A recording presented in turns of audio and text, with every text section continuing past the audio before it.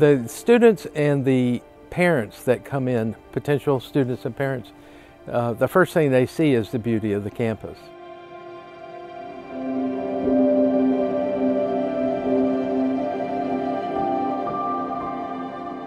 It's been a privilege to work here at the college, and again, I have to say I have the best job on campus.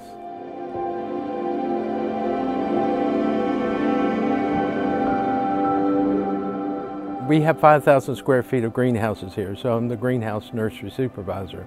We have plants that would grow outside and obviously inside. We're in charge of all the color on campus, all the flower beds. They call us the detail crew. We have to dig internments, graves for the scatter garden. We're in charge of the fences. We're in charge of picking up sticks in the ren yard.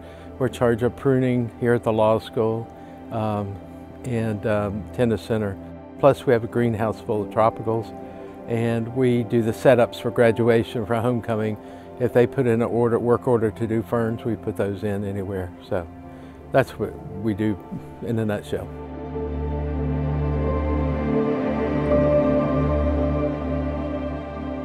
I have other beds that I like also. I like admissions, which is important.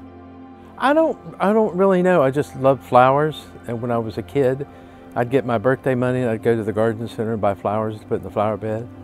When I saw that ad in the paper, I knew that's what I wanted to do. And so I've done a number of different jobs in horticulture. I worked at a wholesale nursery, I've worked at a couple garden centers, a greenhouse operation, and then here.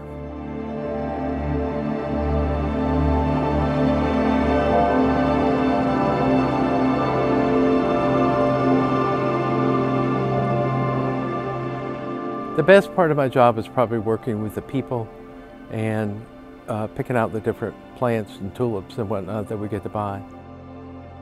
I enjoy working here also because of the young people, the students. When you're working around young people all the time, you feel younger. So when I retired, I guess I'll be around old people, then I'll feel older. But it's been a privilege to be here.